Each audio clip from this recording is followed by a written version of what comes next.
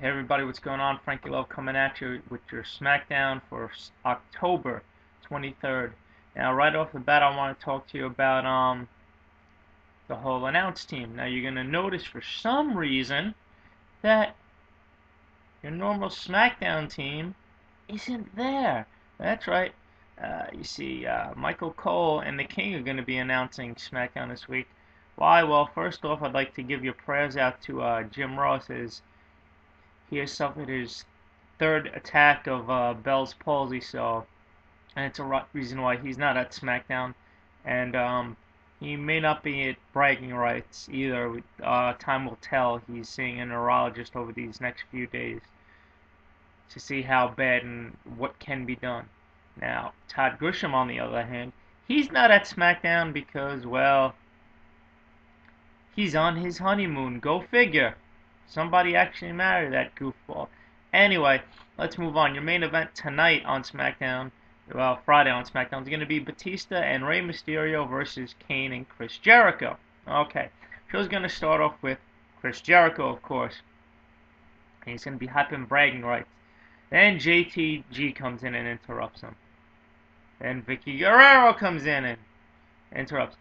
Then Eric Escobar comes in. And then Dolph Ziggler comes in. And then Drew McIntyre comes in. And Kane comes in. And Kane and Jericho run down the team. Oh, you're not ready, this, that, and the other thing. And, they're like, oh, there's going to be a tag team match. It's going to be 4-on-5. And you know why it's going to be 4-on-5? Because Shed's not here. Why? Because he's sick. But see, here's the deal. If the SmackDown bragging rights team loses, Kane and Jericho are going to replace the whole team. They're going to be like, you guys can't handle the truth? You guys can't get along together? Guess what? Then you're not going to get along at all, because we're going to replace you. Well, I mean, they didn't say that, but that's basically what happened. So basically what happens is they're going to have a match, 4-on-5. If anybody from the SmackDown team loses, Kane and Jericho are going to replace the whole team. So then you have your first match, which is Eric Escobar, JTG, Drew McIntyre, and Dolph Ziggler. And they're going to take on the Hart Dynasty, Finlay, Matt Hardy, and R-Truth. Went pretty long. Decent match. And then Matt Hardy hits a twist of fate after Finlay hits JTG with the shillelagh. So guess what? Yep, just days before a pay-per-view, they change a main event once again. So, as of right now, your main event for bragging rights, it's going to be Triple H. Well, let's rephrase this.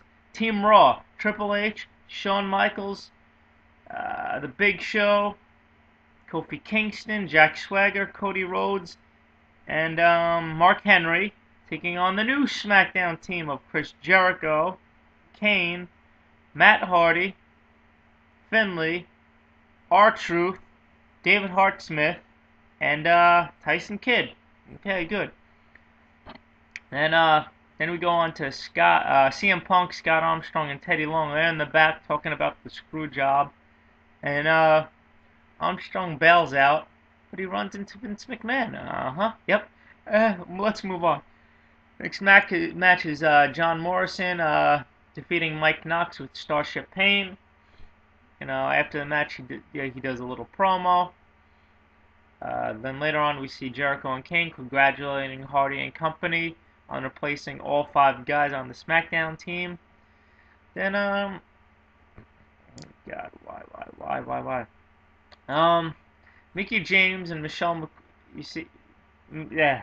I don't even know why I'm getting into this. Anyway, Mickie James, Michelle McCool, Mae Young, and Beth Phoenix do a promo, and Mae Young slaps Michelle McCool. I mean, don't get me wrong, I enjoy that, but why you gotta get slapped by an 80, 90-year-old woman is beyond me. But anyway, then we have Rey Mysterio and Batista talking backstage, blah, blah, blah. Sorry. Anyway, then we have Batista and Rey Mysterio against Chris Jericho and Kane.